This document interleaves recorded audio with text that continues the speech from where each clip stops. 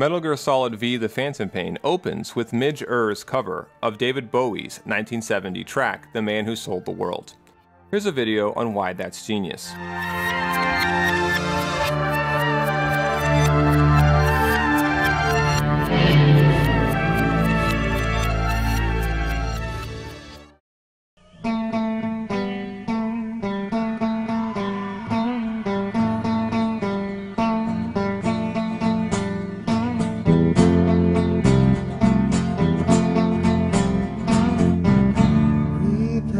Upon the stair. The original song by David Bowie, The Man Who Sold the World, was never really well known or popular in its time. He said I was his friend. You might say its phantoms, its memes, have long come to replace the meaning and importance of the original. Though many who hear the song in its many different interpretations now don't maybe recognize its true writer and first performer, it continues to endure, not in spite of, but because of this disappearance. That makes the song itself surprisingly more and more meaningful lyrically the older it gets. After all, it's a song about shifting identities, and someone who's never lost control, because they've been forgotten. Perhaps one of the reasons it remains so bewitching and compelling, at least in part, is due to the song's ambiguities and interpretive fertility. For example, the phrase, sold the world. It could mean tricking the whole world, profiting by betraying the whole world, or both. Some mishear certain lines too, like any good pop song. Form and land can sound a lot like foreign land, while some have also heard gazeless as gazely. This is the nature of all pop songs, which often grow in the hearing as much as the writing and performing. To paraphrase Tolkien, it's a mysterious song that even today, 40 years since it was written, people still argue over its meaning, not unlike Herman Melville's Moby Dick, George Orwell's 1984, or the philosophy of Friedrich Nietzsche. For Bowie himself, the song represented a kind of sequel to his first breakout single, Space Oddity, something he'd do as a trilogy with 1980's Ashes to Ashes. All three songs deal, at least to some degree, with the nature of persona, mass popularity, idols, and identity. But only The Man Who Sold the World is quite so hypnotic, and so chiefly expressive of a disappearance, and then almost parasitic unification between two speakers or characters within the same song. Space Oddity was directly referenced by MGS3, with phrases like Planet Earth was blue and Can you hear me, Major Tom? But more than just fodder for throwaway lines, Space Oddity would inform the whole concept in MGS3 of Big Boss and the Boss. We could compare them both in some respects to the character in Space Oddity of Major Tom. And ironically, the one in the game who goes by Major Tom we could compare, perhaps, to Ground Control, the other character in the song. Just as MGS3 is necessary to understand MGSV, Space Oddity is necessary for understanding The Man Who Sold the World, so we'll have to look at it first.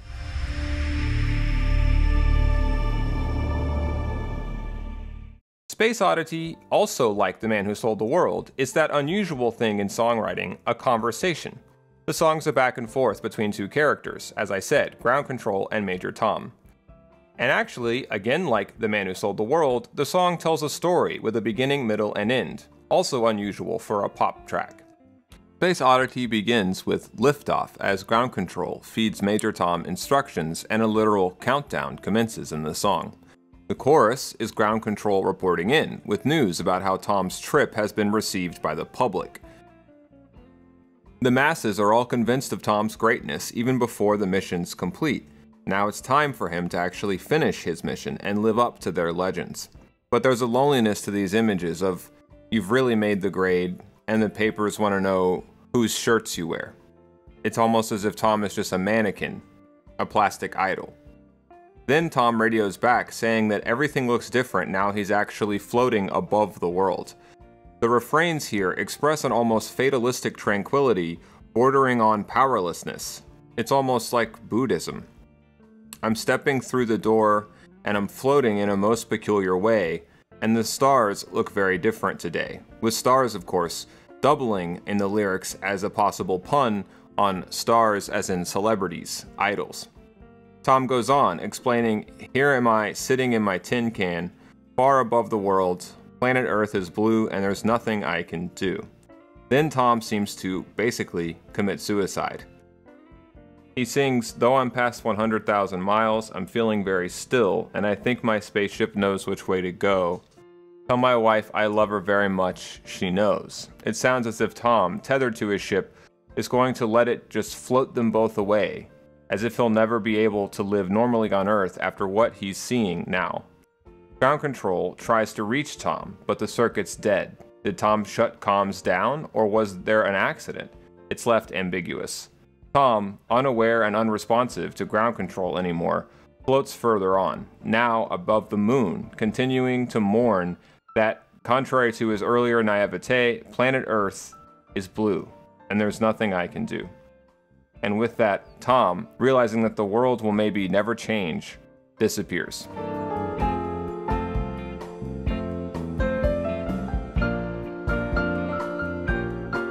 But what's equally key is the fact that the Phantom Pain would open with the cover of The Man Who Sold the World by Midge, leading such bands as Ultravox. Was a major player in the 1980s genre known as post-punk, which may as well have also been called the children of Big Bowie. Post-punk music has been a huge influence on Hideo Kojima, especially the related bands New Order and Joy Division. And they all would not exist, arguably, if not for David Bowie.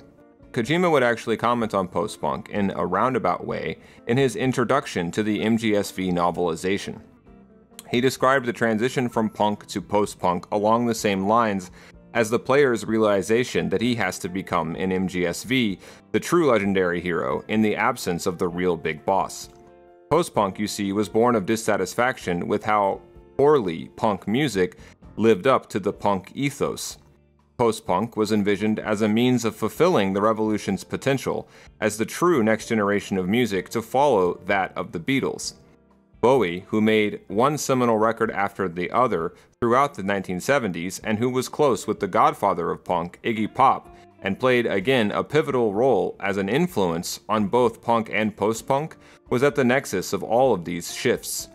But for what it's worth, Bowie, not unlike Major Tom, disliked what he saw far above the world. He disliked post-punk as a pale imitation of his own work, repackaged as he believed it was under the disguise of new technology.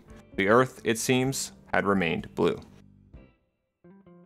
Major Tom is supposed to make it back to Earth and complete the circuit, as it were, but instead he gets lost in space, never to return, caught almost like the moon in the centrifugal pull of his own space capsule, his own persona.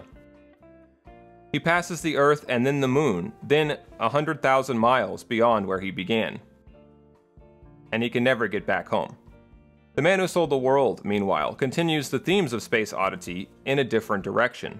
The first song was essentially about the loneliness and artifice of greatness. Major Tom becomes a mass idol, one used to sell shirts and fill the papers, but one that nobody really knows, who's all alone.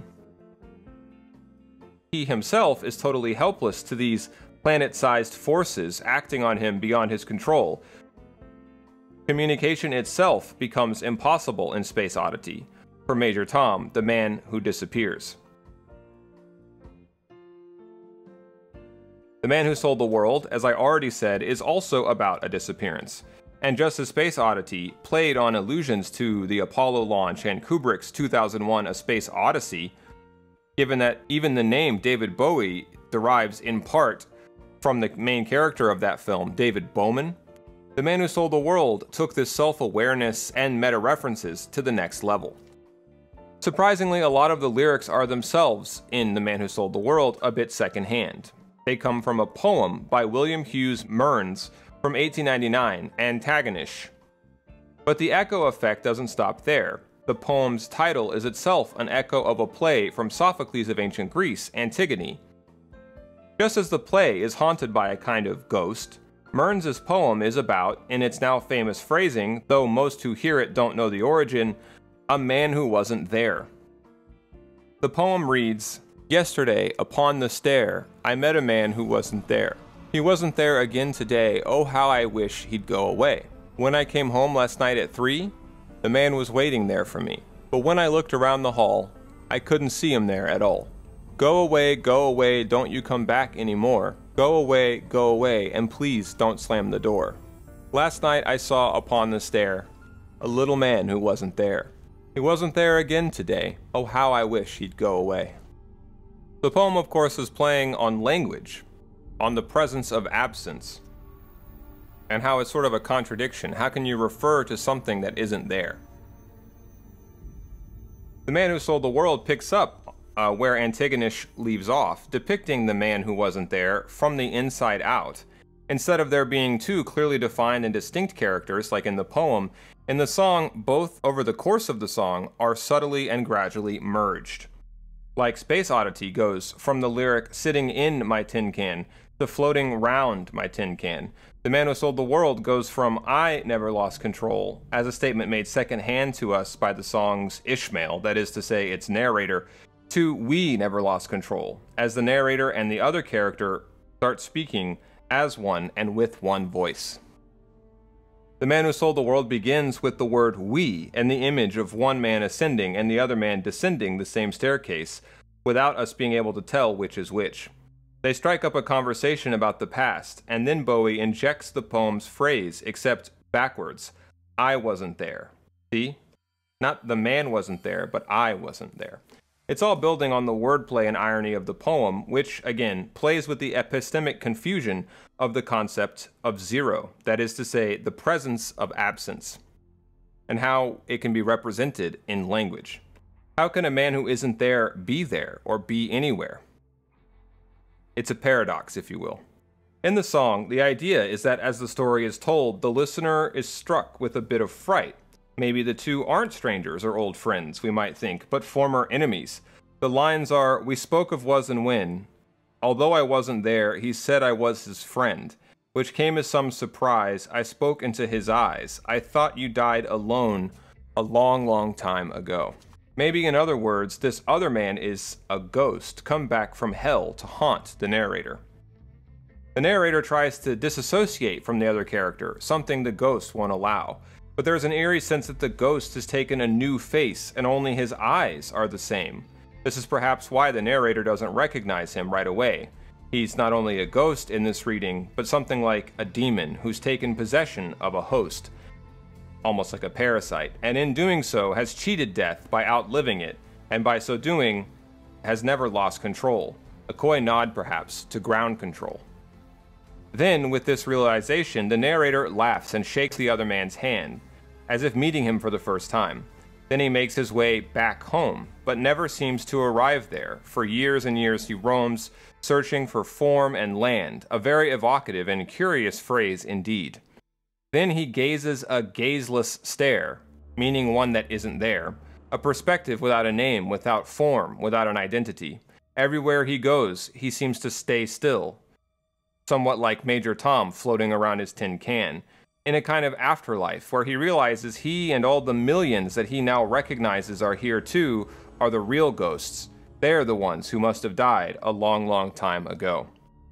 But then out of many forms one, e pluribus unum.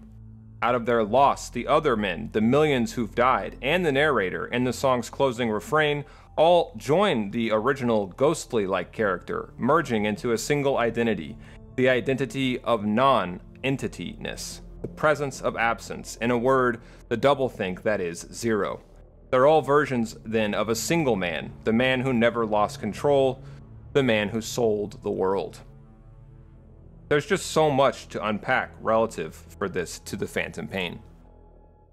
To begin with, there's a clear connection between the men who pass upon the stair and Ishmael and Ahab, as in Big Boss and Venom Snake. But at the same time, I claim the two also signify in the song Big Boss and someone else, Major Zero. The brilliance is that, much like in the song, which one is which is not a case of either or, but to some degree both and. There are elements of both characters in both. This is a postmodern idea, one that defies so-called binary oppositions. The world Zero has created, that Big Boss has created, and for that matter that Skullface has created, are all in fact aspects of the same world. Confusing, I know, but stay with me.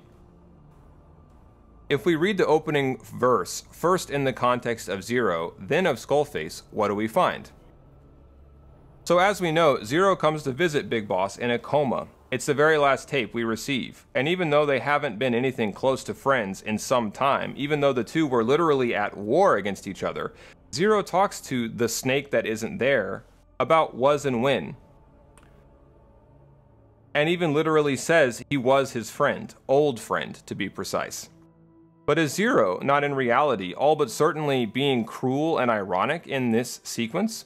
Another way to hear his final farewell entirely is as a kind of mission accomplished boast of victory over Snake.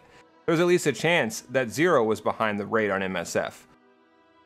When he and Ocelot discuss it and Zero says, "You won't believe who was behind it," listen carefully to Ocelot's code-talking response. My hunch was proven right. You wouldn't believe who was behind it. Oh, I have an idea. Oh, I think I have some idea. Oh. Zero. David-O. Is this a secret admission or just a coincidence of language? Is it presence or is it absence? It's a dreadful ambiguity that speaks right to the heart of the game. It's also a case, perhaps, not of either or, but of both and. Assuming Zero did have MSF destroyed and Snake wound up in a coma as the result, why would Snake want to return from the dead, so to speak? For revenge, of course. But by the time he will, Zero's mind, as he's basically bragging here, will already be gone. No real revenge will be possible. He'll be deprived of his enemies. So in this regard, if true, it fulfills the lyrics of Bowie's song, "Oh no, not me, I never lost control. You're face to face with the man who stole the world." In other words, you have become me, the vengeful me that made you who you are. Now let's consider the same lyrics with Skullface instead of Major Tom. Skullface knows Snake, but Snake doesn't know about XOF. At least not in the beginning of the game. And Skullface looks repulsive and does hideous things, yet he and Big Boss's fates are joined at the hip. Skullface's will live on after his death through the venom he implants in the Patriot's system. Skullface and Big Boss, or Venom Snake specifically, literally have a face-to-face at the climax of the game, and Skullface talks to him like almost they were old friends. And just like the narrator becomes part of the other man's phantom, by the end of MGSV, Skullface, Big Boss, Venom Snake, Cypher, and all the Diamond Dogs will have merged into one mindset, into a kind of crypto-totalitarian one-party state. To paraphrase Skullface, they will link lost hands, and the world will become one. Whether they've died or roam now as ghosts will be impossible for them to tell. Who knows? Not me. We never lost control. Obviously, this speaks to the power of music and lyrics to be able to be twisted to mean almost anything. I almost certainly could be stretching a lot here. It's mostly about a creative exercise to showcase the potential power that the song has for MGSV, because that speaks to the Nietzschean maxim that we get in MGSV about interpretations. MGSV was a conceptually fluid game, as I've been trying to intimate with this whole either or versus both and business, just as David Bowie was a conceptually fluid performer. He assumed a whole series of other personas and body doubles who were both him and not him, from Major Tom to Ziggy Stardust to Halloween Jack, Aladdin Sane, and the Thin White Duke. He often would combine multiple references together to become a fusion of ambiguity and postmodern artistry. The name David Bowie, as I briefly intimated, combines not only David Bowman from Kubrick's 2001, but also Jim Bowie of Remember the Alamo fame. Remember the Alamo. This arguably is the nature of mass communication and postmodern pop culture. Meaning far outpaces reality, and many different possible meanings and interpretations are combined in the instantaneousness of communication. That is part of the epistemic meltdown offered by the postmodern age, and few masterpieces in history, I argue, capture that confusion and ambiguity and, dare I say, horror better than those created by David Bowie and Hideo Kojima. Until next time, boss.